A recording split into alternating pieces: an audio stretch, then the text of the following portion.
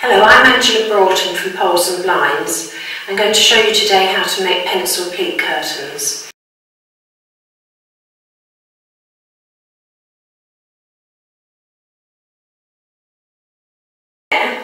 Measure your finished curtain length across the whole width, pin in place, take your heading tape, pull the strings out from the end, and tie the knot securely and trim off the surplus. Make sure that your curtains, you'll have a left-hand curtain and a right-hand curtain, so make sure that the knotted end of the tape is always to the centre of the curtains, because the strings, although you'll be putting them into a string tidy or tying a tight nice knot, nevertheless they may show on the leading edge of the curtains. So just mitre the corner, just a simple fold type mitre over, so you've got a neat edge to take the tape to. Fold under and pin the tape to the edge of the curtain, but drop down ½ inch from the top. And it's always a good idea, if you can, to start the tape where there's going to be a hook, because if you have it sort of midway, you'll have a flat section of curtain showing that isn't gathered. So pop a pin in, again keeping it at 90 degrees to the hemline. Just a quick tip that I've learnt over the years.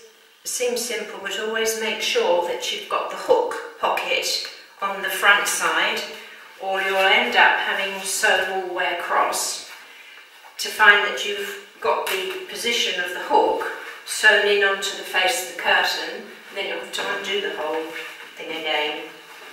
So you need to have in a double row of pins, keeping the bulk of the curtain to the left side, so that you've only got a small section here by the machine to run through. So mitre the other corner in, pull the strings free and pin. Oops, stop.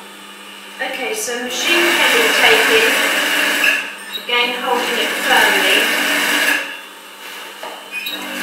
going over your pins,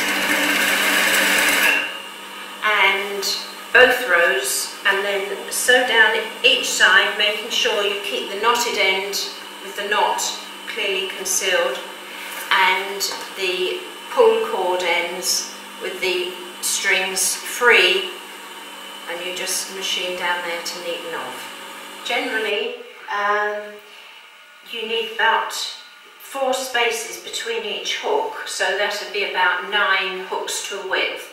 But count the number of rings on your pole or sliders on your track before you fit the rings, to make sure you get the quantity right. Take the loose string end and pull the gathers evenly. Tie a knot in the end just to make sure that you keep the strings pulled completely evenly, and it's easy to do it on a flat surface to make sure that you keep the pinches right. So pull the strings evenly from the other end, wind them around your finger, and then wind it around the knot.